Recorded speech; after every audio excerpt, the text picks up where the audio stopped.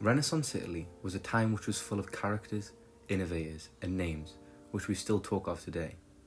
The likes of Machiavelli and his developments of political thought in the West, to artists like Michelangelo who created David, a true masterpiece. However, one man's name is known by everyone, not just as an innovator, but a man so far ahead of his time that his ideas still astonish people today.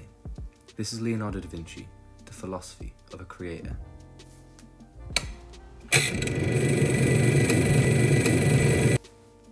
Leonardo da Vinci was born on the 15th of April, 1452, around the Tuscan hill town of Vinci, 20 miles away from Florence. He was born out of wedlock to Ser Piero da Vinci, a Florentine legal notary, and Caterina from the lower class. It remains uncertain where Leonardo was exactly born, as due to being born out of wedlock, he would have wanted to be kept a secret by his father. So much of his early life is shrouded in mystery. However, we know Leonardo's parents both married separately the year after his birth, and it is widely believed that he was raised on his father's estate, though it is not confirmed. What we know for sure is his education. Even with his family background, Leonardo only got basic and informal education in writing, reading and mathematics, although there are theories that this perhaps was due to his artistic talents, which his family may have decided to focus their attention on. One memory which Leonardo recalled from being a child for me showcases the genius and unique mind which he would later in his life use to take science and art to new spheres. This memory is on the flight of birds. He recalled as an infant when a kite came to his cradle and opened its mouth with its tail. Though commentators still debate whether the anecdote was an actual memory or a fantasy, it shows the artist and the imagination which lay upon Leonardo's mind, the romanticism that so many great minds have. In the mid-1460s, Leonardo's family moved to Florence, which saw at the age of 14 Leonardo become a garçon, studio boy, in the workshop of Andrea del Versiccio, who was the leading Florentine painter and sculptor of the time. Leonardo became an apprentice by the age of 17 and remained in training for 7 years, until eventually becoming a master in his 20s.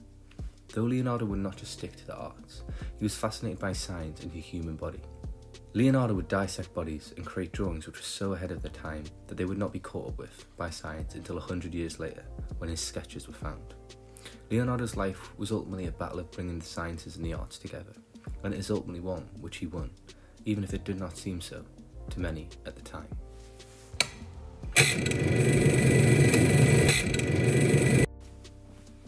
For most who know Da Vinci, it is due to his world-renowned and generational artworks. His Mona Lisa is undoubtedly the most famous portrait, or painting for that matter, to ever be produced. To his painting of the Last Supper, a masterpiece not only of art, but perspective, and his drawings, dissections of anatomy that almost look more real than the true thing. This is what made Leonardo a symbol of human history. But what is it about his work which is so special? His early works were very much to the beauty of Renaissance style, a proof of his talents truly being found in his paintings, Baptism of Christ, which he painted in conjunction with Verrocchio. This showed how Da Vinci was capable of creating greatness at a young age, but he wasn't there yet. After this, Da Vinci would delve into some beautiful compositions, but most he would not finish, such as St. Jerome in Wilderness. But the one which showed and cemented that Da Vinci was great was his painting of Lady with an Ermine. The painting is characterised by the pose of the figure, with the head turned at a very different angle to the torso, unusual as at the time many poses were rigid in the profile. However, the true masterpiece is Leonardo's most famous painting of the 1490s, The Last Supper. It showcases the last meal shared by Jesus with his disciples before his capture and death. Though what is brilliant about this piece is that it was initially going to be a fresco, but instead, Da Vinci used his genius to give himself more time to paint the piece by adding tempera to the already dry plaster, allowing him to work slowly and develop the shading that comes with the chiaroscuro of the mural and make any changes necessary over time. The last well-renowned piece is the small portrait known as the Mona Lisa. It is possibly the most famous painting in the world. The shadowy quality for which the work is renowned came to be called sfumato, or Leonardo's smoke. Though Leonardo was a revolutionary painter, it was his drawings that came to have revolutionary implications, not just on art, but on science too.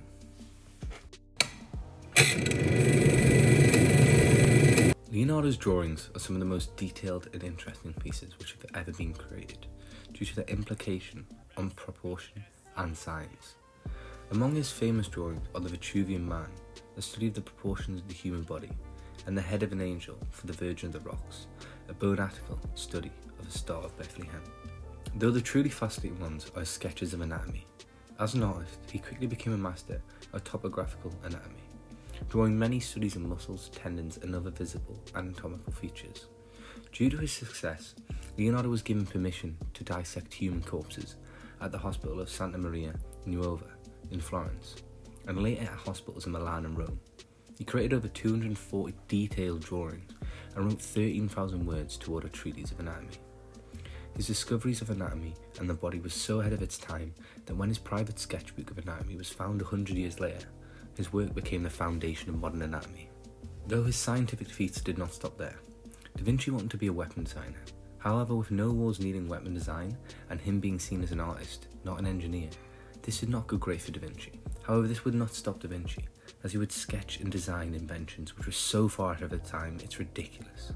One which became an obsession for Leonardo was the art of flying. He was obsessed with birds and wondered if he could ever make a human fly. He drew up amazing designs, almost designing what looked to be the first helicopter, but ultimately he would not make a man fly, but his drawings were inspirations for those who did hundreds of years later.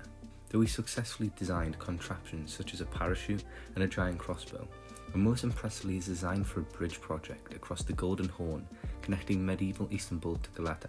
This was ridiculed for being impossible to make, but engineers today have tested and found that indeed would have been stable, showcasing that Da Vinci was so far ahead of his time that even those at the top of their fields thought his ideas were insane.